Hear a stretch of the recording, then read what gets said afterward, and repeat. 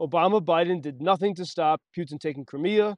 Burisma benefited from Putin taking Crimea, and Burisma was paying the son of Biden. Hi, this is Joe Lindsley, Ukrainian Freedom News, speaking every single day from Ukraine on Chicago's WGN Radio. Please like, subscribe, and follow. From the BBC to Reuters to Tucker Carlson's show, left, right, in between, everywhere, it is commonly considered that Burisma is a Ukrainian company. We see this everywhere, Ukrainian firm Burisma. And Burisma is so often repeated as an allegation against Ukraine. You know, this is the idea that Ukraine is corrupt, and so no wonder there's this shady company called Burisma that is Ukrainian. Fact is, Burisma is much more Russian than it is Ukrainian, and here's why. In sworn testimony before the United States Congress in 2023, Hunter Biden's business partner, Devin Archer, said extraordinarily he was in Moscow in March 2014 meeting with the CEO of Burisma in Moscow, Mykola Zlochevsky. So if Burisma is so Ukrainian, why was its CEO, Mykola Zlochevsky, in Moscow the same day that Putin took Crimea? That doesn't sound very Ukrainian. And if we step back, a few weeks before, Mykola Zlochevsky had indeed been part of the Ukrainian government. He was Minister of Ecology and other things while CEO of a major energy company.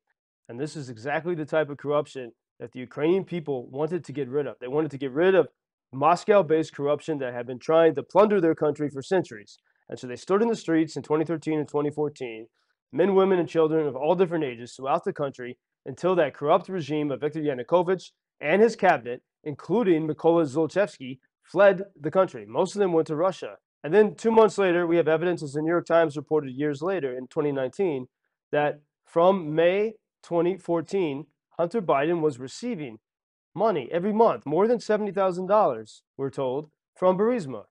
His father in the Obama-Biden administration was largely in charge of Ukraine policy. And what was the policy of Obama-Biden in 2014 when Russia invaded sovereign Ukrainian territory? The United States does not, will not, never will recognize Russia's attempt to annex to Crimea. They refused to send weapons. They refused to stop Russia. And meanwhile, the vice president's son is making money not from a Ukrainian company, from a company whose CEO had been part of the corrupt government the Ukrainian people kicked out of their country. So before we keep calling Burisma a Ukrainian company, let's step back, let's see, maybe we're being lied to, and let's more closely examine what exactly happened. And then from there, we can figure out which side everyone is on. But at the very least, we need to clear up the fact that Burisma is not Ukrainian. Ukrainians do not want that corruption in their country. And if anything, Burisma is a country with close ties to the Kremlin. And Burisma is also a company that benefited from Putin taking Crimea because Burisma has significant gas fields in the Crimean Peninsula, something we will talk about in the future.